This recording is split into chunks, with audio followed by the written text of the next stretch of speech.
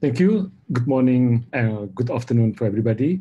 My name is Laksono Adianto from Brazil University. For the last 20 minutes, I tried my best to pack the presentation about HPC viewer. So it's divided by three sections. One part is the introduction of HPC viewer. Second is how to use HPC viewer. And the last one is the demo. I will not demo on the remote. Somebody will be angry. I do the demo on remote, so I will do the demo on the laptop. So you have seen that John already mentioned HPC viewer is the last part of HPCToolkit workflow. You already collected the database from HPCProf and HPCProf MPI. And now the trick is how to analyze the data. The data can be very huge and complicated, and it's hard to analyze. And here we will show the tricks how to find a performance bottleneck. HPC viewer is built on top of active RCP, which is itself based on Java 11. So on, I think on Slack, somebody cannot run HPC viewer. In fact, it's because it runs on Java 8. It's available on most platforms like Mac, Windows, Linux, x86, PPC, and even ARM. Pay attention for the Windows users. Windows allow you to run Java 32 bits, and it doesn't work on HPC viewer 64. It's not supported anymore. The old version of HPC viewer support JVM 32, but the latest and greatest HPC viewer not. And it's not tested yet on Apple M1. I'm not sure if it works, never know. So HPCToolkit database has 4 dimensions of information. The first dimension is the call path, which is the union of all functions, loop, statement, executed. And John mentioned about the profile, which is a list of threads, NPR process, OpenMP threads, pthreads, and even GPU streams. Karen already mentioned about GPU streams and view it in the trace view. The third dimension is the metrics, which is HPC run events. Every time you specify HPC run does E something, and this something is a matrix, and it has 2 types of metrics. I think somebody asked about Rishi about E and I. So the exclusive matrix, prefix suffix by E, is the quantity of the matrix measured for a scope alone. The inclusive one is exclusive matrix plus the cost of its children, right? And the time dimension is available if you run HPC run with dusty option. So there's a lot of information in the database, and the trick is how to navigate and find performance bottleneck. It's not easy. It requires sometimes good knowledge of the application itself, and sometimes it requires attention to detail. Next. So Susan and Helen already mentioned about installing HPC viewer. It's already there. To install locally, you can download from our website.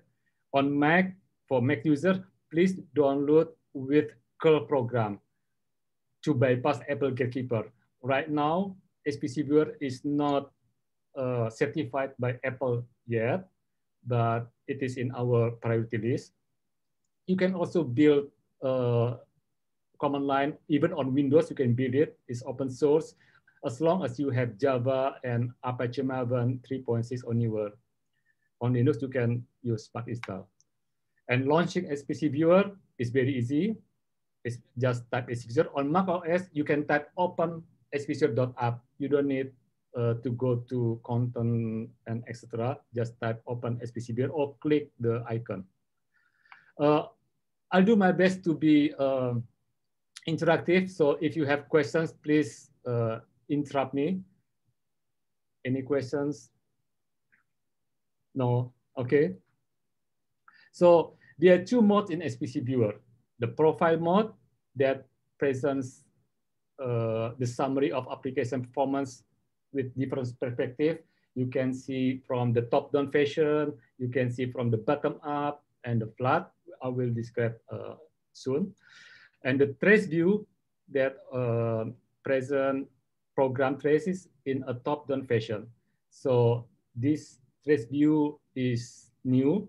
If you already know HPC Viewer or HPCToolkit, long time ago, few months ago, there are two applications independent, HPC Viewer and HPC Trace Viewer. But now HPC Viewer is integrated into one application. So here I want to make sure that we are in the same page about the terminology. Some performance tools have the same words but different meanings slightly with us, and some tools have different words for the same meaning. Profile view has three views, three perspectives. The top-down that present the dynamic calling context in which cost will incur.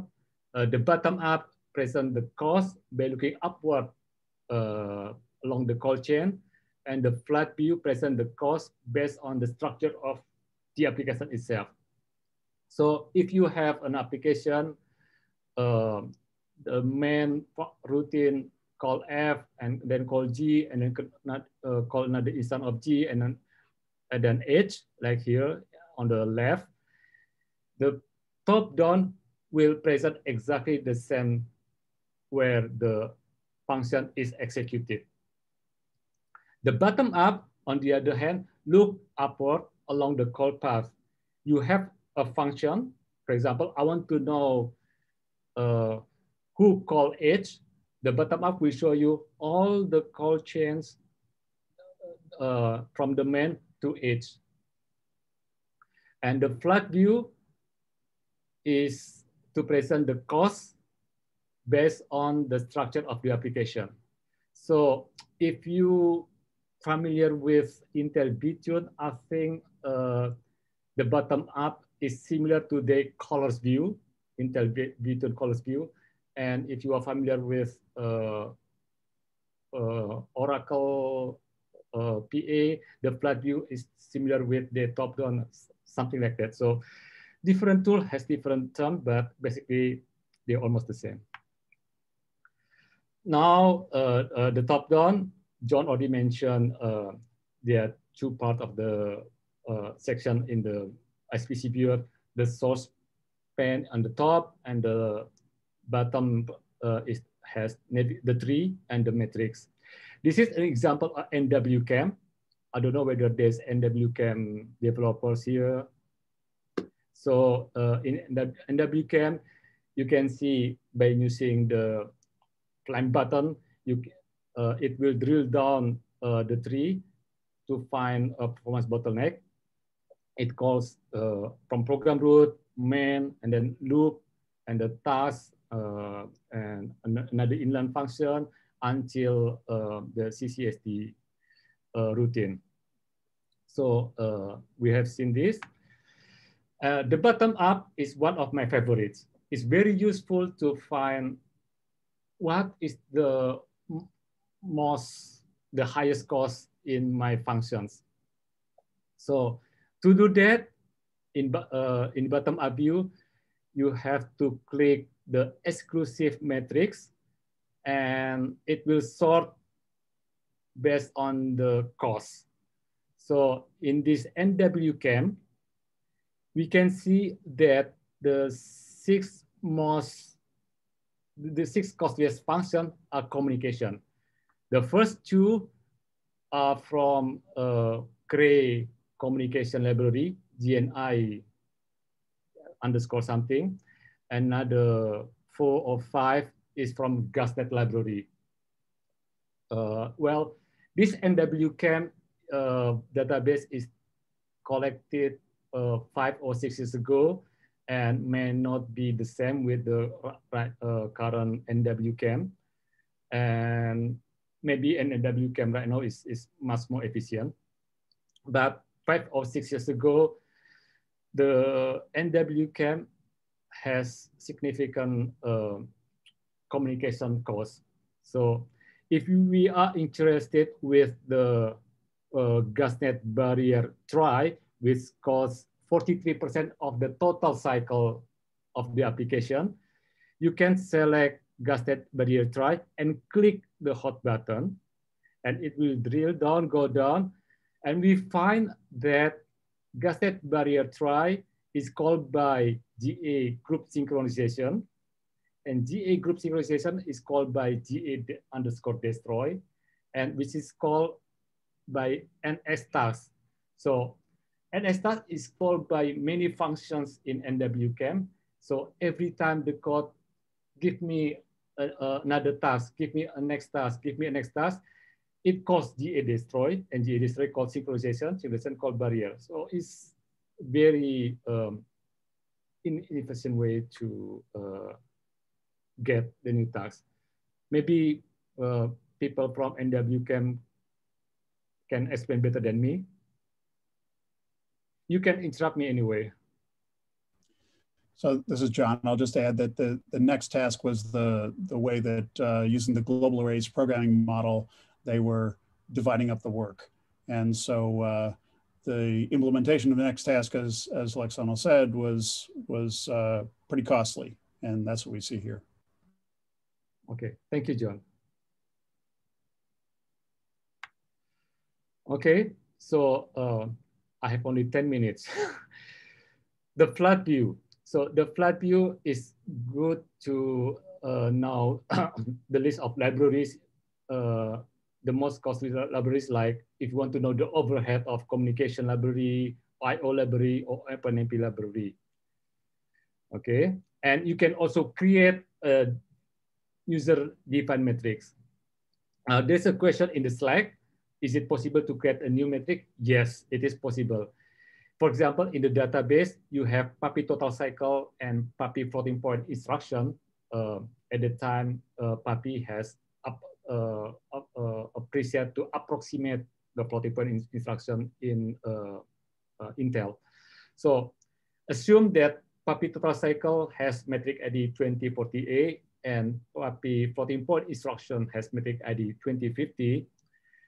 To compute the cycle per floating point instruction is $2048 divided by $2050. And there you can see the new column called CPI, right? So the dollar is a pointer to, like in the spreadsheet, like formula is to refer a point-wise value of a metric at a node in the tree, while the @ sign is the aggregate metric. Another very useful feature in HPC Viewer is the metric property. You can see in Karen's presentation previously that sometimes the metric label is not very descriptive. Like, for example, GPOOP, what the GPOOP means. So you can click the view and show metrics, and you can find that GPOOP metric is the sum of the rank or threads of inclusive GPU time for all operations in seconds. Okay. So this is very interesting because sometimes the metric label is not very descriptive. And you can edit the label if you want here in this window, or if you have derived metric, you can edit again the formula. Okay, now the trace view. I did my best to pass. So the trace view shown by John and Karen has the main view. The top to the bottom is the rank or the threads or GPU stream. And from the left to the right is the time. Here again is example of NWCam database. You can see different regions in NWCam and different phases. And on the bottom is the depth view, where you can see all the call stack across the current display time range in a specified rank. So if you see the crosshair here, then the depth view is the call stack in this rank 193. On the right side is the list of call stack of this crosshair. So you can can check the call stack if you move the crosshair. And another very useful features is the summary view, where you can see the projection of number of calls across the current display time range. And it is useful to see the load imbalance. And the status view is the proportion of number of samples. And you can zoom in and zoom out. And then you can also save the current region into the disk. And you can load again for the next HPC viewer instance. Another thing, the caveat in HPC viewer is that the color is generated randomly. So if today the color is blue, tomorrow when you open again the database, the color is blue or is green or red. It can be different. And it can be troublesome if you want to compare two databases because the color is different for the same function. And we know this problem, and we will try to handle it in the future release. But as Karen showed previously, you can assign a routine or procedure to a specific colors. You can specify MPI underscore star blue. So all the MPI function has blue color. Okay, so this is example of NWCam. I will do the demo on local machine. I don't have it here. So you can just click from the finder, the HPC viewer, and it will show will ask to open the database. I will show, we already see NWCam. Now I will show the QMC pack. Let's see the QMC pack in the trace view. So let's go back to the depth 0. In the depth 0, you can see there are two phases. The first is everything is idle except the main threads, which is perhaps the QMC pack for initialization or something like that. And the second phase is the computation, and there's a lot of parallel region. So if you go down, you can see finer phases. Not here. Here you can see not only two phases or two regions. You can see 1, 2, 3, 4, 5 regions until if you go deep in the call path, you can see finer and finer iterations in your program, and you can click the max depth to the bottom of the call path. So it's already 3. I will stop my presentation. If you have any questions, 3 p.m. Eastern time. Maybe I vote to show one more thing, Laksono, which is show the view menu. Right. Yeah. So I will show the color mapping. If, for example, you want to know all the costs of OpenAP libraries or all costs of the scared yield or KMP something, you can KMP star with black, for example, and star yield scaled yield, and click OK.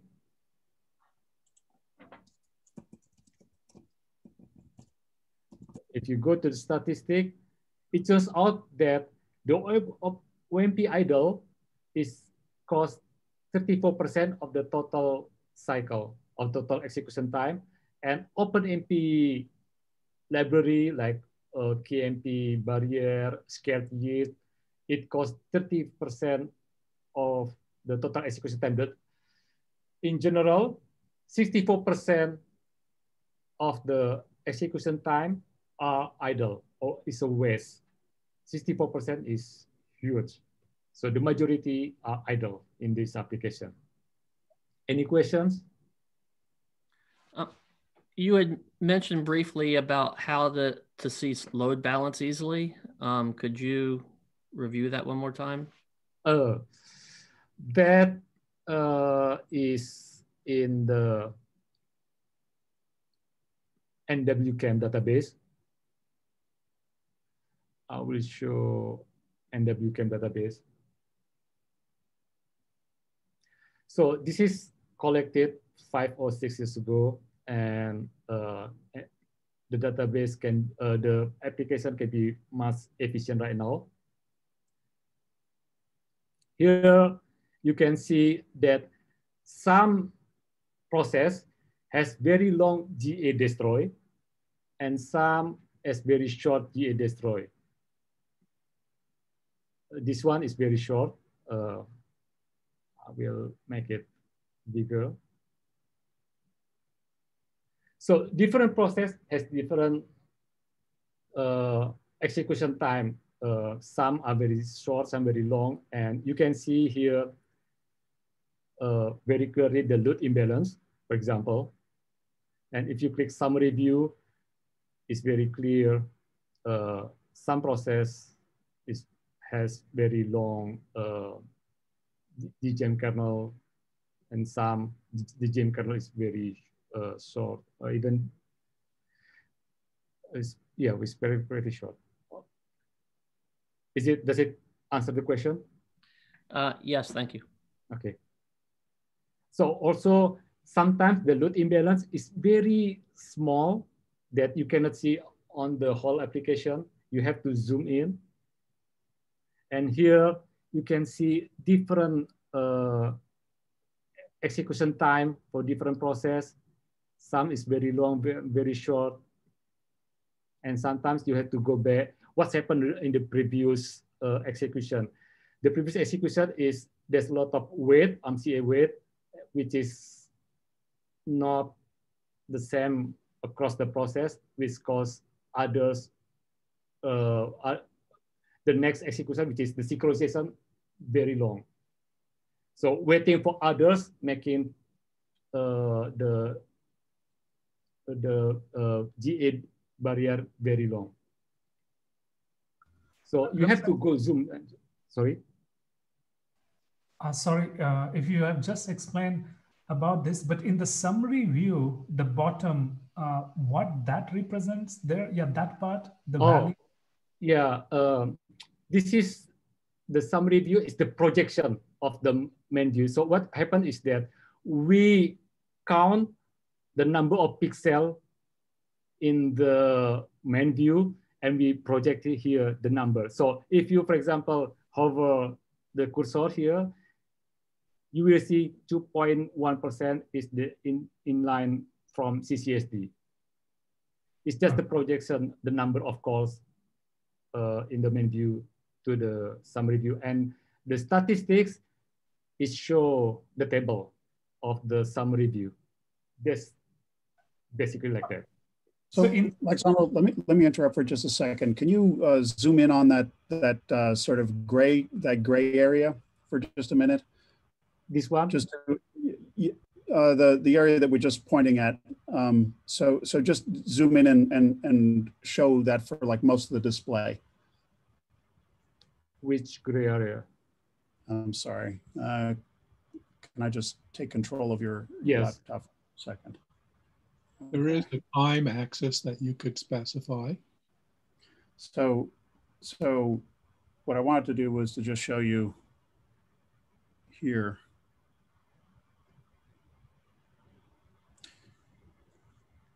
So what this shows is that, like, in the center, everybody is working on this particular computation. Okay, so this says like 100% of them are working on it. But then over time, as we start to leave this phase, then there's like a mix of the gray and a mix of the green. And so what you can see is that the fraction, it goes from being 100% gray to being like 50% gray and 50% green to being like 2% gray. And so what you see here is that this is an indication of load imbalance as we're shifting from one phase to another. Okay, that it's a function of imbalance of one of them is in like procedure F while the other is in procedure G. Okay, perfect. Thank you very much. I mean, after using HPC Toolkit for many years, I didn't pay attention to this and I didn't understood easily also what's going on in the summary view. Oh, okay. So how do you tell what each color is? Is it just hovering or is it clicking or what? Sorry, can you repeat the question? There are two colors, a kind of lightish blue and a green. How do you know which procedure it is? Oh, either you click or you let the cursor there and then it will show the tooltip of the function. So this is the number, the inline right at the top. Yeah. On the statistics list. Thanks. And the tooltip in the summary view also show the, oh, John working on it.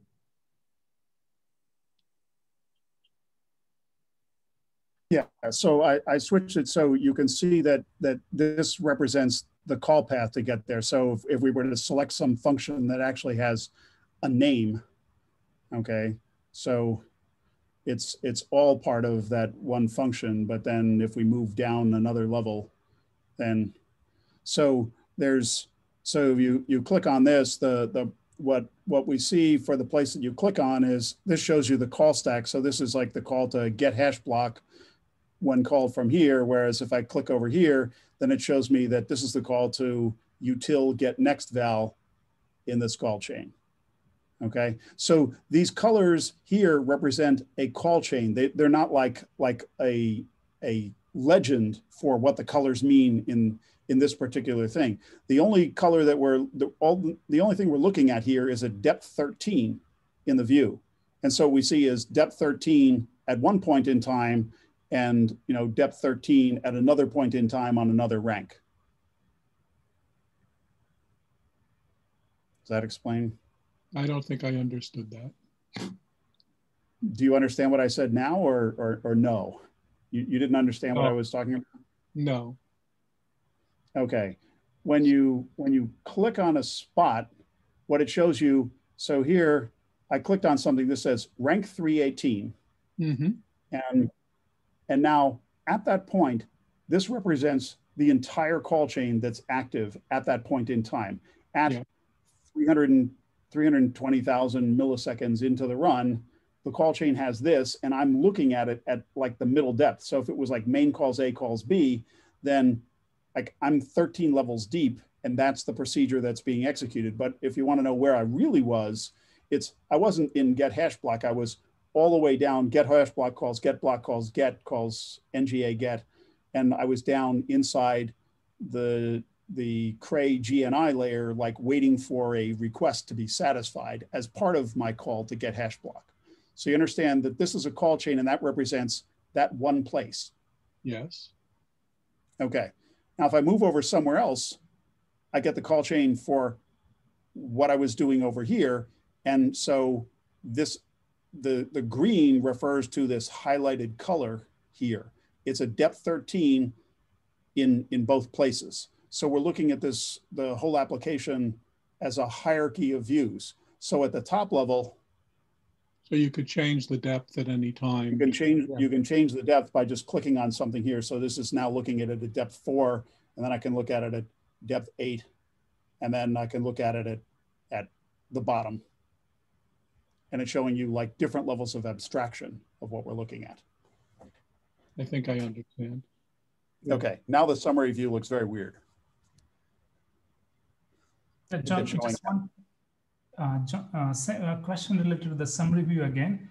In the summary view, the positions of the colors, for example, green at the bottom, then blue, and then yellowish green, does that represent anything there? You know, like if the green is at the bottom, does that mean anything relevant? I think the answer is no. Think of it as it's just whatever color ID is assigned, and then we always show the colors in the same sorted order, and then the height of the bands sort of is shallow here because there's little blue, but then it's like bigger here because there's lots of it, which means that there's a lot of this computation going on at this point in time, and it sort of peters out until there's like almost nothing. Okay.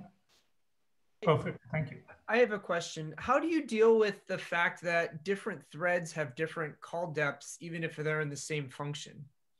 So like if I do a pthread, you know, a pthread create, and then it calls a function, but my main program was 7 layers down and it called the function too. They're at completely different layers, but they're doing exactly the same thing. So that's an interesting question, Rishi. So, you know, in some sense, you know, you would like to normalize for that. And so I have a student, Lai Wei, who did a PhD thesis, and it would take the viewer data and it would auto select which levels to show you at various points in time. And it would pick the things that were interesting to show you, like where there was imbalance and whatnot. That's not the version that we're running here, but that would address the question that you have. The other thing that we often do is to just hit this max depth thing. And like you look at it at the deepest possible level, because that's showing you where you really were. Like what were you really doing, okay? And then we look in the statistics pane and it says, well, okay, so GNI, CQ, get events. So that was like dealing with the request queue. So there's like a lot of activity where threads are dealing with the request queue and GA, DLA progress. So this is like the Gemini, Craze Gemini fabric had a driver, and so this is its progress engine. And so there's a lot of time being spent in the progress engine, a lot of time checking the request queue. So looking at the bottom level, that tells you what you're really doing. And so that's always a good place to start, is to look at the bottom. Okay, that makes sense. So if I just looked at the bottom, it doesn't matter if I'm at depth 5 or 58 on different threads, it'll just show me where I am. Exactly. Okay. Yeah, so John, remember that if you're using the OpenMP tools library, then the depths are matched up. Correct. Yes. So we didn't talk about the OpenMP tools library. That talk's going to get deferred till Friday.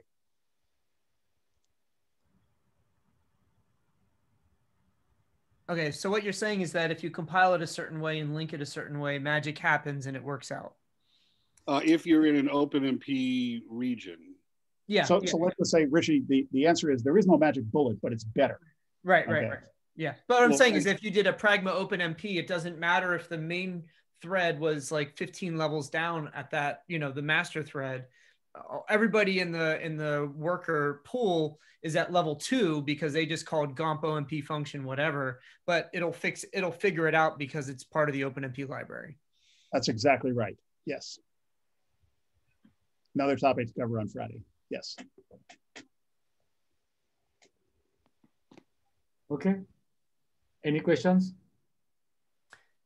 I was wondering for OpenACC, are there any things that you guys are doing specifically that apply to OpenACC versus OpenMP GPU offloading or just OpenMP normal?